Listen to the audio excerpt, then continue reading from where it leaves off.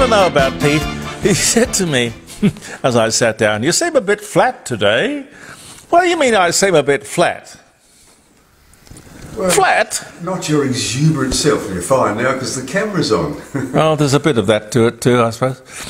I don't know. Look, as my first wife used to say, I have my moods. But let's not go there. Dear, oh dear. Welcome to the future of radio, ladies and gentlemen. On Friday, it is the future of radio. That's this live streaming that we will do from jeremycordeaux.com, and a 3-hour radio program where you can text me or you can call me on 0491 65 68 60. And I think we've got all the bugs ironed out of the telephone. I think we have. But let's see. I don't know. I hope you heard the program last Friday. One of my guests was the wonderful Professor Ian Plimer. He is a brilliant geologist and climate scientist. He shot down every single piece of climate change nonsense that these people, these intellectuals, the academics, the ABC, the lefty politicians, all bang on about. All nonsense, pure and simple nonsense. Very few people have the courage to stand up there and say the things that he is saying about climate change. Basically, climate change is natural, inevitable, unavoidable. And this whole business about trying to take, what do they say? You see it on the backs of cars and fronts of houses and things. Real action on climate change. What's that like? It's like standing on the veranda and baying at the moon. The climate is always changing, always has, always will. The planet is a living, breathing, changing, evolving entity, a miracle. And we must evolve and change with it. The only mistake the dinosaurs made, you know, was that they were big and they didn't think they had to change. Well, they did. Man's contribution to climate change is minuscule but regrettable. These people want to destroy society and communities and the world as we know it to achieve absolutely nothing. Exactly like The Voice. It will achieve nothing. It will do nothing. Cost a lot of money, though.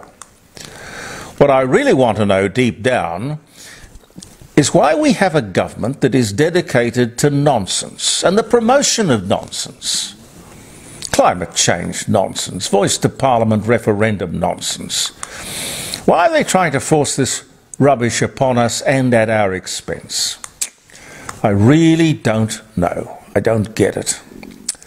We'll get to the birthdays later, but Sunday last was an interesting day.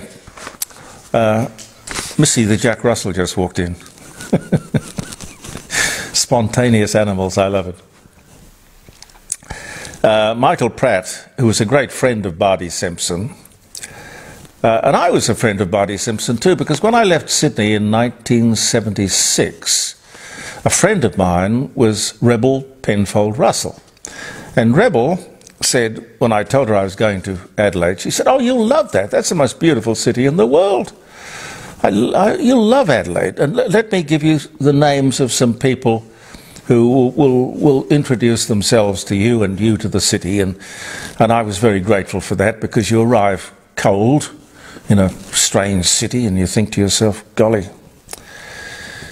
I must admit I never felt that about Adelaide. I was enthralled and delighted with it from the moment I crossed the border, I think. Anyway, Bardi Simpson was a Penfold, and she married a Simpson, so you had these two great families, the Wine family, the Penfold family, and the Simpson family, who made this first, I think it was the first black and white or the first colour television set, but they made washing machines and all kinds of appliances and things.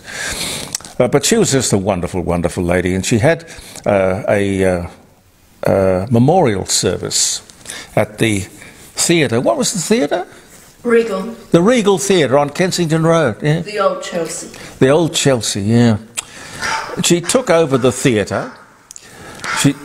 That's not Missy, by the way. Anyway, she took over the theatre.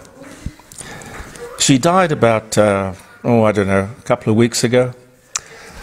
89 years of age. And she, I think when she was 87, she made this movie about her life. It was her memorial.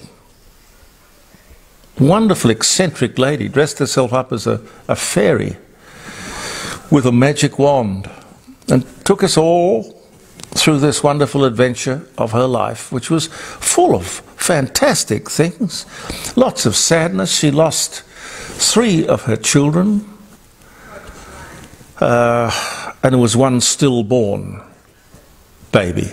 But none of the tragedies of life ever let her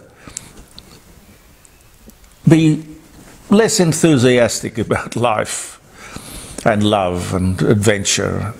Oh, golly, she played golf. She was a horsewoman. She went skiing. She was an adventuress, went through Africa. Yes, just a wonderful woman. Anyway, I pass that on to you because, you know, we just don't make people like that anymore, and I think that's so sad. But my life was richer for having known Bardi Penfold Simpson, as many, because that whole theatre was full of people, just amazing the number of people. Anyway, that was a wonderful, eccentric way to spend a Sunday morning. And on the way back, coming up the road, there was one of those sort of, I suppose you'd call it a garage sale, really. There was a big sign on the fence saying, "Come on in and take what you like, everything's free." I thought, golly, all right, I'll come and have a look. And I did. And there were all sorts of interesting things. He, the person whose house it was, a doctor, had gone into care, and his daughter, an astrophysicist, was there on the front lawn with all his possessions. That's so sad. You know, all his possessions piled up on the front lawn, just giving things away because they didn't know what else to do with them. I don't know. Changing of the guard, it's you go along to Scammell's or Small and Whitfield and you see the same sort of thing. But anyway, I digress. I was saying I'll tell you about the dates later. But one of the dates that I do remember is John Law's birthday, and he was something of an idol of mine when I was growing up. He was a big star at 2GB and I was an office boy. He was 26, I was 16. He was born in 1935, I was born in 1945. And there on the front lawn were these, you know, books. John Law's poetry. I don't know. As I say, I'm a great fan of John, but I don't know that he's. I don't know that he's Shakespeare. But you know, lovely. Anyway, I thought I'd bring them along, show them to you, and as I said, I will get to the dates a little bit later on. Can I get down here? Get my magic wand.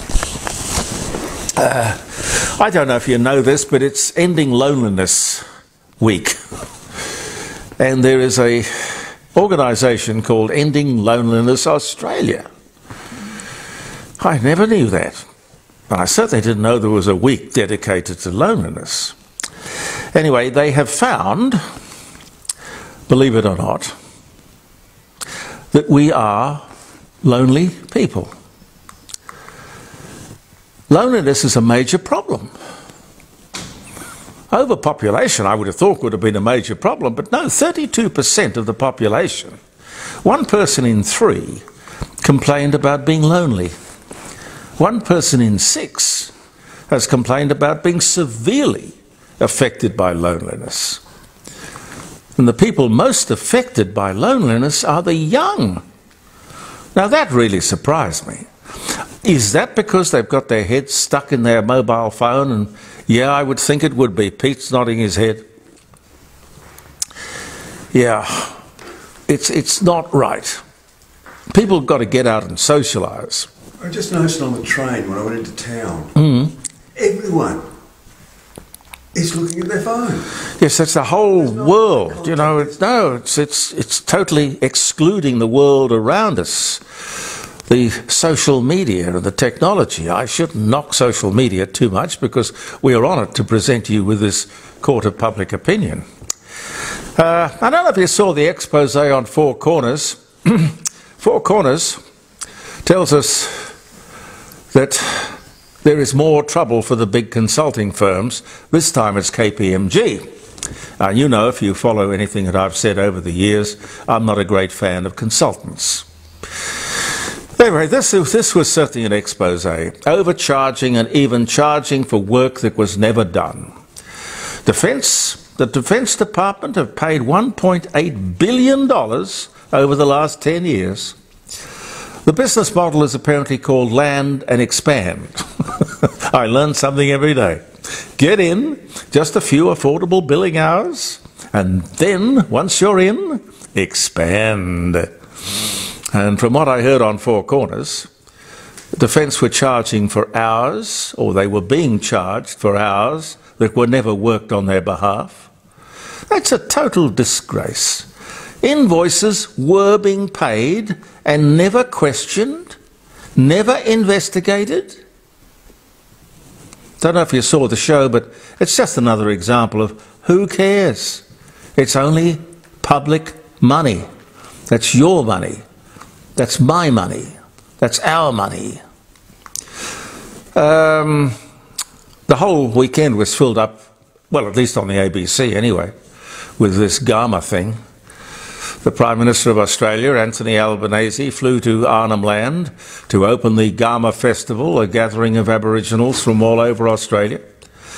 I'm not sure how many or what it cost or who paid, but I can guess.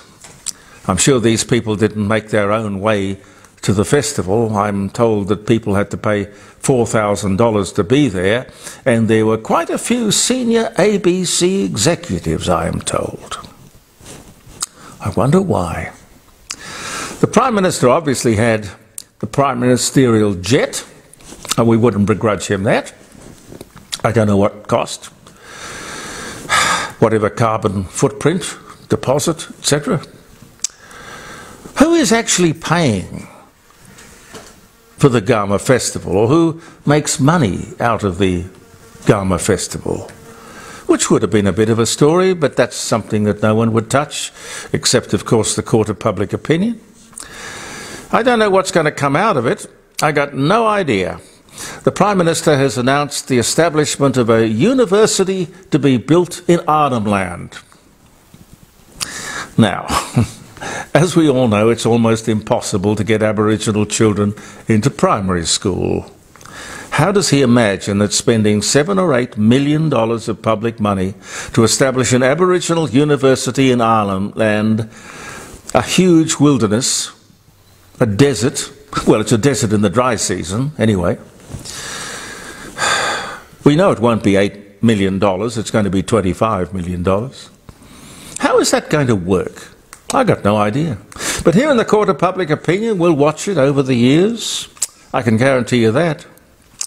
I can also guarantee you that, like a lot of Aboriginal housing and buildings and schools, destroyed, neglected, abused, ignored. Now, we have a Prime Minister, ladies and gentlemen, who is obsessed with looking after 3% of the population, when in actual fact, he's been elected to look after 97% of the population. It's truly bizarre. Now, I want to leave you with this, and I want to promise you that we'll follow up tomorrow with the if we can get it from Sky News. But anyway, let me tell you, I don't have access to Sky News, but a friend of mine, Sue, shared a piece that Peter Credlin had on her program, which really does bell the cat. She brought to our attention the Uluru Statement from the Heart, which the Prime Minister often refers to. In fact, he says he has a framed copy of it on his office wall. He refers to it as an eloquent and simple document, easy to read and understand, just 1 page long. A one-pager. The whole thing, he says, fits on a 1 A4 piece of paper. And he said it many times. Peter Credlin, through Freedom of Information, decided to do some exploring and got the entire document. Yes, the entire document. Surprise, surprise. It's not 1 page of eloquent, persuasive, tolerant common sense. It is 26 pages, which would frighten the life out of any Australian if he had the opportunity to read it in full. The Prime Minister is on record many times as saying that he will implement the Uluru Statement from the Heart in full, in its entirety. Set out in the document is confrontation, hatred, racism, a virtual declaration of war on white Australia, revenge, compensation. In that document, particularly pages, I think, 22 through to 26, you would see the significance of the voice. It will be a third chamber, which will sit above the others, that is, the House of Representatives and the Senate. It will sit above Parliament as we know it today. I'm not making this up. This is true. 3% of the population will control this country. They can't control themselves, but they believe they're in a position to control the country. They will not be able to do that without your help and my help. That is to say, we have to stand our ground and vote no. But don't take my word for it. You can go to the Sky News website. They have, I believe, published the entire 26 pages. Sue, bless her heart, is sending me by at the post office now. Express. Well, she's very keen that I get this across to you. She's sending me a hard copy of it, knowing that I'm a bit of a Luddite. Now, of course, the most important thing that this throws up, really, is the duplicity of the Prime Minister. He has been shown up as a liar. This is not a one-pager. It's not benign, moderate, innocent. It is dangerous and shocking. The Prime Minister must know this, as he has been actively keeping this Uluru Statement from the Heart from us from the beginning. I don't know what's on that one-pager on his wall, and the one-pager that he keeps on talking about in Parliament. Another part of the Trojan horse. Let's not tell people what's at foot. Okay, this man professes to lead the country, to represent this country and its people, while in his heart is this 26-page document, which he pledges over and over again to implement in full. What does that tell you about the man? Beyond belief. Totally. For me, anyway. Let me run through a few birthdays because we're going to run out of time. No, we have run out of time. But listen, tomorrow, Pete, can we put the whole thing that Peter Credlin did on Sky News on this? Yes. We'll build tomorrow's episode of the Court of Public Opinion around that Peter Credlin broadcast. I want you to see it, because all I gave you there was a bit of what I could remember. Yes, I mentioned John Laws. Happy birthday, John Laws. He will be 88. 1974, US President Richard Nixon announces he will resign at 12 p.m. the next day. 2022, Olivia Newton-John, British Australian Grammy Award-winning pop singer, hopelessly devoted to you, physical, actress, Grease. I really liked her earlier work, things like On the Banks of the Ohio, things like that. Dies of cancer at 73, breast cancer. Pete, Smith & Wesson patent the metal bullet cartridge on this day in 1854. I didn't know that. I didn't know that either. That's great. That is great. Esther Williams, American swimmer and actress, dangerous when wet, I'll bet. Born in Inglewood, California, she died in 2013, had a long life, born 1921. Glenn Campbell, the American award-winning country pop singer, By the Time I Get to Phoenix, Wichita Lineman, Rhinestone Cowboy. He was a session musician to begin with. He used to work with the Beach Boys back in the early days, and the Monkees, and Phil Spector. Glenn Campbell, he had a television program, had a few brushes with the law. Anyway, he was a movie star too. I think he had, what was the movie he was in, Pete? True Grit or? No, I'm not sure. Rhinestone Cowboy. Rhinestone Cowboy. I don't think that was a movie, that was a song. Yeah, no, it was a movie too. Yeah. Oh, well, anyway, he was 81 when he died, so he had a good life. I don't think I'll be saying that in a few years when I'm 81. Now, you hang on to life, don't you? That's the truth. 1945, the USSR, Britain and France sign a treaty, the Treaty of London, which sets down procedures for the Nuremberg war trials of Nazi leaders. The Great Train Robbery in England, $2.6 million, 1963. The first known ascent of a hot air balloon in 1709. And in 1929, on the same day, the German airship Graf Zeppelin begins a round-the-world flight. Dustin Hoffman, American actor, The Graduate. Tootsie, Kramer versus Kramer, born in Los Angeles in 1937. Dino De Laurentiis, the film producer, the Italian film producer. King Kong, born in Italy, died 2010, born in Italy in 1919.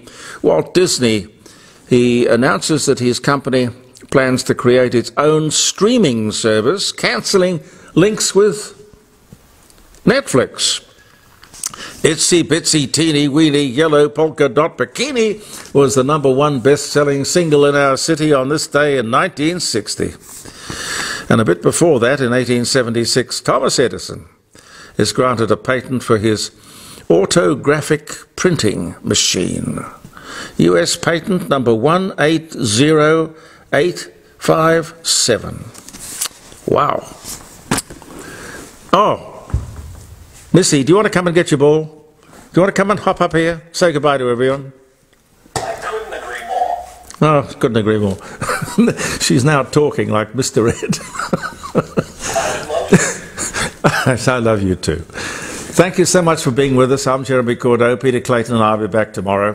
Here in the Court of Public Opinion, don't forget our live streaming, our live broadcast on Friday between 9 o'clock and 12. You just go to Jeremy Cordeaux, came to get a ball. JeremyCordeaux.com. Bless you. Thank you for your support. We'll see you tomorrow.